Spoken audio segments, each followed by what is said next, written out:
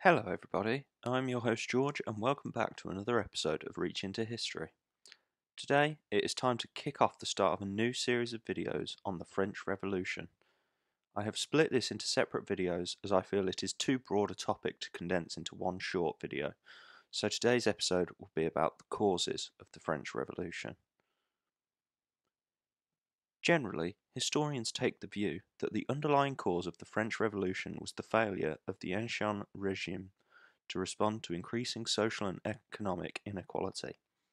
Rapid population growth and the inability to finance government debt resulted in an economic depression, unemployment, and high food prices. Combined with a regressive tax system and an unwillingness to reform by the ruling elite, the result was a crisis that Louis XVI was unable to deal with. From the late 17th century onwards, political and cultural debate went from being confined to the elite to becoming part of a wider European society. This took different forms, such as the English coffee house culture, and extended to areas colonized by Europeans, particularly British North America. Transnational elites who shared ideas and styles were not new. What changed was their extent and the numbers involved. Under Louis XIV, the court at Versailles was the centre of culture, fashion, and political power. Education improvements and higher literacy rates in the 18th century meant larger audiences for newspapers and journals, with Masonic lodges, coffee houses, and reading clubs providing areas where people could debate and discuss ideas. The emergence of this public sphere led to Paris replacing Versailles as the cultural and intellectual hub, leaving the court isolated and therefore less able to influence opinion. In addition to these social changes, France became the most populous state in Europe when the French population grew from 18 million in 1700 to 26 million in 1789. Paris had over 600,000 inhabitants, and of these roughly one-third were either unemployed or had no regular work. Inefficient agricultural methods meant domestic farmers could not support these numbers, while primitive transportation networks made it hard to maintain supplies even when there was enough to go around.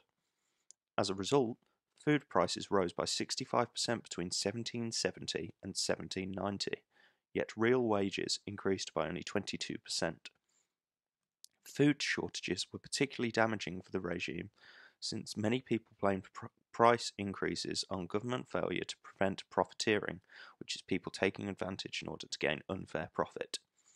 By the spring of 1789, a poor harvest followed by a severe winter created a rural peasantry with nothing to sell, and an urban proletariat whose purchasing power had vanished. The other major drag on the economy was state debt. Traditional views of the French Revolution often attribute the financial crisis of the 1780s to the 1778 to 1783 Anglo-French War, but modern economic studies show that this is in fact untrue.